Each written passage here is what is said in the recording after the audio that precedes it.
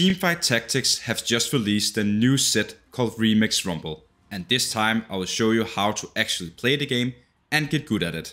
I'm a top 1% player for multiple sets, and I have made this guide specially for you who are new to the game or a returning player after a break. So stick around and learn how to play the game that millions of other gamers enjoy. TFT is auto battler, meaning that the units will do all the fighting themselves. And what we need to do is to craft a combined team that is better than everyone else. We do this by picking a carry unit, supporting and tank units that can help out the carry unit, and at the same time choose units that have the same synergy to buff up the carry even more and the overall team. To explain how to do all of this, let's start off by going over the game and explain what to do at every single point. We start off the game by choosing 1 out of 3 portals. Each portal represents a feature that will change the overall game just a little bit. That could be everyone is getting a little bit more health, you get some gold when you build items, or something completely different. These portals change every time the game starts and are a part of why every game you play is unique from the next one. There's no guarantee that the portal you choose will be the one that plays out. As long as just one other player is standing on one of the portals, there is a chance of a different outcome. But the more players that stand on the same portal, the bigger the chance. If you can remember what the portal have been chosen when you're playing the game, you can always just right click on the speaker to see what have changed. After the game has chosen a portal, we come to stage 1. Here we will gain ourselves a random unit, and you will be faced with 3 rounds of player versus environments, also called PvE. In these 3 rounds, you will kill units that drops what we call orbs that contain gold, item components, or units. You do also have a small chance of getting more rare loot from the orbs, like spatula, duplicators, and tome of trade. After winning the first round of PvE, your shop will open and give you the option to buy 5 units. The units can cost 1, 2, 3, 4, or 5 gold by default, depending on how powerful they are. At this point, you're only level 2, and that means you have a 100% chance of getting 1 cost units. The percent will start splitting up when you get up in levels, giving you a bigger chance of finding more costly units, but also more powerful units. Do we buy 3 of the same units, it will be upgraded to 1 stronger version called a 2-star unit. Do we get 3 of these 2-star units, it will be upgraded to a 3-star unit. For each upgrade, the unit's stats and ability will be way stronger. Every unit have what we call traits, and when you play more units from the same trait, your units from that trait will receive a bonus, and sometimes the bonus will even benefit the whole team. This will happen as long as the trait is active. Traits can make your team more offensive, defensive, or can support your team in different ways. There's many different traits, and some is combined more naturally than others. If you're completely new, 2 comps that I recommend you could try out is Jinx, where you play around with Punk, Guardian, and Rapid Fire. Here you're looking for 6 Guardians or 4 Guardians. You will also always have at least 2 punks, that is Jinx and Pantheon, and you will always have at least 2 Rapid Fire. In this case, we have picked Jinx, who is a headliner with Rapid Fire, but more on that later. Another one you can try out is playing around Zed, and Zed's 2 trait is Crowd Diver and EDM. To buff up Zed the most possible, we are playing around these 2 traits. But there is many different ways that you can play comps. But one thing you almost always will do is to pick a carry that will be a headliner. In set 10 we have what we call headliner units, but it is something that we have seen before in the past. In set 4 it was called a chosen unit. You as a player will be offered a headliner champion in the shop, and that will cost 3 times its normal cost. Doing 2, it's already upgraded to a 2-star. The unique thing with headliner units is that they have combined special bonus unique to them. If the unit is a castle unit like Annie, they could gain ability power. If the unit is more tanky like Cassandra, the bonus could be that they have more health. Headliner buffs could also be that the ability gets stronger. They will appear in the shop every time you don't have one, and on every 4 shop if you do have one, and you can only have 1 at a time. So if you want a new one, you have to sell the one that you already have. Headliner units present themselves in the shop just like every other unit. When you level up, you will have a bigger chance of seeing higher cost units that are headliners. but they do have a different percent split from normal units that you find in the shop. You can check what chances you have by holding your mouse over the stage mark just above the most right unit in your shop. 1-cost headliner units will most likely be in your shop at level 2, 3 and 4, but can also come at level 5. 2-cost headliners will mostly come at level 5 and 6, but can also be there as early as level 4 and as late at level 7. The 3-cost can be seen already at level 6, but mostly comes at level 7 and 8. And when you get to level 8, you will start seeing the 4-cost units. If you want to see 5-cost headliners, you need to get to level 9. The last thing worth mentioning about headliner units is that they have 1 extra points in one of their traits. In the start of the game, you will most likely look for units that you can upgrade to 2-star, or units that share the same trait. You can also choose to buy headliner units that gonna be your carry, or just one that holds your items for later. In the most cases, units we buy early is to build up the foundation of our comp in the later game, or just to avoid losing too much health when we start playing versus other players. But other than getting 2-star units and traits active, we also want some sort of carry and some sort of frontline. If you have no idea what units you should play or what comp you want to play later, you might want to consider subscribing and stay tuned for future guides on early game, the strongest openers, and even full guides on single comps. If you have played League of Legends before, you will have a good idea of what units fits in what role. As in League, Annie and Lux is ability casters, and units like Taric and Tahm Kench is tanky melee units. So try to have units that are hard to kill in the front line, and some units that are more squishy but do more damage further back. But even you haven't played League before, after a few games you will start having a good idea of what units fits in what role.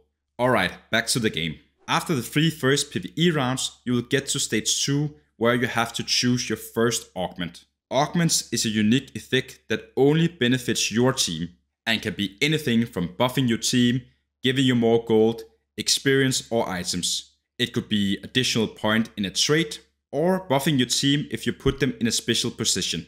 You get 3 options, but every option can be refreshed once, so you get 3 new ones. There's way more than 100 different augments, making you able to build different combinations every game. Augments can be silver, gold or prismatic. Silver is the weakest augment that gives the smallest change to the game. Gold impacts the game a bit more, and prismatic, well, let's just say some games can get a bit more chaotic.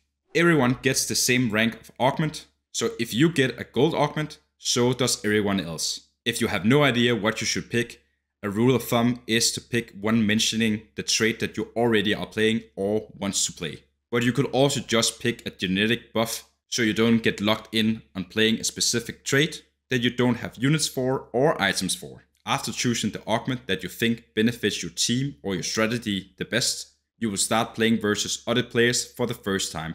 Here your units will battle each other and the winner gets 1 gold. Meanwhile the loser will lose some health. The more units you lose by, the more damage you take. The health loss is not big in the start of the game, but will scale up further into the game. If you end up losing all your health, you are out of the game. If you are playing ranked games, it's relevant to mention that the top 4 players will gain what we call LP. When you get enough LP, you will rank up the ladder and play against better players. The bottom 4 players would lose LP, but be aware that the higher the placement you get, the better. First place will get more than the third, and number 5 will lose less than the one who dies the first. When the PvE round starts, you will be level 3. If you have traits active and even have a 2-star unit, you have a good chance of winning the next 2 rounds. But if you want to increase the chance of winning even more, you could click the buy XP once to get up in level. Leveling up means that you can put in 1 more unit on your board and having a bigger chance of securing a few wins. But if you do not see yourself winning, save your goal for later. After 3 PvP rounds, you will get to what's called the first carousel, and that starts at stage 2-4. 9 units with an item component is to choose from. The 2 players with the lowest health will pick first, then the 2 next players, and so on until the 2 players with the most health have picked a unit with a component. You will almost always pick the item over the unit. Since we can handpick what items that we get, but with enough gold, we can pick what units we want. After the carousel, you will get back to your board, seeing your new component jump off the unit and be ready to be used. If you haven't already started combining components to make items, this might be a good time to do that. Putting two components together on a unit will combine an item. When we want to make items, we have to consider if the item can be useful to us right now and also later in the game. We do not want to make good items for ability power units like previously mentioned Annie, if we want to play units like Caitlyn as our late game carry who does attack damage. You can right click components to see what items you can build with it. In most cases, we want to build items for carry first. And that means we want to pick components or items that can be built for 3 items that works well on the carry in the late game. Very often, if your carry is an AP power unit, also called AP carries, like Annie or Ari, you want 2 AP items and 1 mana item. Gauntlet is an AP item because it gives your unit AP, but also make your unit's spells able to crit. A mana item could be Shojin, who gives your unit mana every time it attacks. If your carry is a ranged attack damage, also called AD carry, you want to build 3 damage items or attack speed items, depending on what AD carry kind of unit it is. Units like Caitlyn want damage, so we build 3 AD items on her like Infinity Edge. But are we playing units like Jinx, who scales well with attack speed, we also want to build attack speed items, and that could be something like a Rage Blade. We do also have melee carries like Zed, who is an AD, but to make sure that Zed survives in the front line, we have to give him a healing item like Bloodthirster to heal him up every time he takes damage. And we could also choose to build something like a Titans, which gives a bit of damage but also a bit more tankiness than usually. The last item would usually be an AD item or 1 more bruiser item, just like Titans. You will find some items are good on more than just one kind of a unit, and some items are similar in their special buff. Red buff is a range item that gives anti-heal on enemies, and Sunfire Cape is a tank item with similar effects. So try only to build one of these, since they do not stack. To get more tips like this, you might want to check out my tips and trick guide for set 10 on this channel. After building items for carry, we want to start building tank items for the front line. If we have 2 components that are not useful for the carry unit, we might want to consider using it to make an item even before we have 3 items on the carry. If we try to play the strongest board, we don't want to have unused power. That could be an early Sunfire Cape from a build and a chainmail. Put that on your tank if none of these components is useful for your carry. A rule of thumb is to never have more than 4 components unused. Giving your units items make them way stronger and give them a way bigger chance of winning fights or just losing less health on losses. And now back to the game. After the 3 first rounds, you have to consider if you want to win or lose the 2 next ones. You see, if you win or lose more rounds in a row, you will start getting what's called a win streak or lose streak. And that gives you extra gold each round. Gold is the only direct resource in TFT, and that can be spent for refreshing your shop to get new units. It can be used to buy units that fit your current comp, your comp that you want to use later in the game, getting yourself a 2-star or 3-star. Gold can also be spent to buying experience, as already mentioned, to level up, and again, every time you level up, you can put in 1 more unit on your board. But leveling up does also give you a bigger chance of seeing higher cost units in the shop. So even if we don't want to get low on health, we can choose to lose a little more health to make your economy better and come back even stronger later in the game. On the other hand, are we winning rounds, we might want to consider going for a win streak. And here we can choose to level up once more to hit level 5, get 1 more unit in, buy some 2-star units that have synergies, and also combine some components to gain items. I do not recommend to refresh your shop at this point, since it will put you behind on your economy.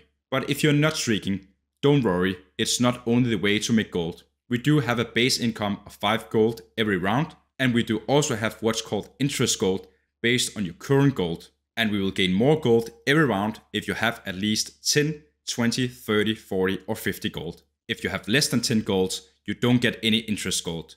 But you will get 1 extra gold in the start of the next round if you end this round with at least 10 gold. And the same way you get 2 gold the next round if you end this round with 20. And that goes all the way up to 5 gold each round if you have at least 50 gold. You do not get more interest gold if you have more than 50, unless you have picked an augment that have changed that for you. After the first 5 PvP rounds, you will end stage 2, once again having a PvE round. Are you new to the game and haven't made any 2-cost units and haven't slammed any items yet, you might want to consider going level 5 if you're not already. Do that before fighting these stone monsters called crocs. You don't want to end up losing health on this round when everyone else is gaining gold, units and components. Stage 3 is what we call the mid game, and that starts with a PvP round, followed up by round 3-2, where you have your second time to pick an augment. Once again you will pick one. The difference between the second and the third augment compared to number 1 is the first augment that you get is more random. Your second and your last augment will be more in line with what you're already playing. Are you playing an active trait like Guardians? You will have a bigger chance of finding augments that does something to Guardians. So it might be a good idea to already play units from the trait that you want to play later in the game. Round 3-2 is also a general good round to go level 6 and refresh your shop a few times to make your board stronger. At this point you should have a direction on what you want to play by looking at your augments, items and components, and units. If you have a lot of components that fits AD comps, you should play for a carry that does AD damage, like Jinx, Caitlyn or Samira. What composition you want to play can be hard to decide if you are new. And even if you're more experienced, you probably don't know all of the different combinations. My recommendation is to only pick one comp and play that until you're comfortable. You could also try to learn 2 different ones and then practice looking at your components and units in the start of the game, and by that deciding what comp you will have the most success with. The reason why round 3-2 is a good idea to go level 6 is that you just gained yourself a lot of gold and components from the PvE round, and you also have a new augment, meaning you have a big possible spike in your power. Do you not use any of these goods, you might be facing with other players that hit your health a big amount. The most common reason why you wouldn't go level 6 is that you're playing something called a reroll comp, and that is all about getting one or more low cost unit to a 3-star. A general guideline would be that you try to lose the first 5 rounds on purpose to get gold from a lose streak. You will not use any gold to level up. Due to the lower level you are, the bigger chance you have to find low cost units in your shop. Once you hit 50 gold, you will use all the gold above 50 to refresh your shop and buy the units that you need for the comp. Meanwhile you do this, you probably lose a good amount of health and usually ends up around 70 health after 5 losses. But at the same time, that means you will be the one that picked the first on the carousel. Once you get your carry to 3-star, you probably also are very close to have 3 good items for it. And now you can focus on getting up in levels with a unit that are ready to carry. An example of a reroll comp could be playing Jinx as a carry with 6 Guardians in the front line. But if you do not choose to play a reroll comp, you will just go level 6 and stabilize your board with more units, upgrade them to 2-star and use items. But remember, you gain gold from having gold, so by default try to avoid spending it all. The rest of stage 3 is PvP rounds, with a carousel in the middle of the stage. Are you low on health on round 3-5, you might want to consider going level 7 and once again stabilize your board. You will usually use stage 3 to build up your economy, buy some units that fit your comp, and make your traits active and upgrade some more 2-star units. Once again, stage 3 will end with a PvP round, meaning you will grab yourself some loot from the orbs. When stage 4 starts, you should take a look at your health, and if you're low, you could consider going level 7 and refresh your shop a few times to make your board stronger. After the first round of stage 4, you will pick your third and last augment. Go level 7 if you're not already there, and once again make your board stronger. Stage 4 is also the last time that you get components on the carousel and on the PvE rounds. When you get to stage 5, it will be completed items. And that goes on both the carousel and the PvE rounds. In the last PvE round on stage 4, you will get yourself an anvil that you can sell, and that opens up an armory or component that you can pick from. When you get to level 5, you get one as well, but this will be with completed items. That also means that you don't want to have 2.5 items on your carry or your main tank, since you will have a hard time finishing the third item. Do you get to this point without spending too much gold on stabilizing throughout all the stages, you might be a little low on health, but you do probably also have a strong economy. That means you can play for what's called a fast 8. This strategy is that you want to go to level 8 as fast as possible to roll for your 4-cost headliner unit, and then play around that unit. If you want to play this strategy from the very start of the game, you want to hit 50 gold as fast as possible to start your economy to snowball. Just in the same way as you did with the reroll strat, but here we don't spend any gold on rerolling, but having our mind on getting up in levels.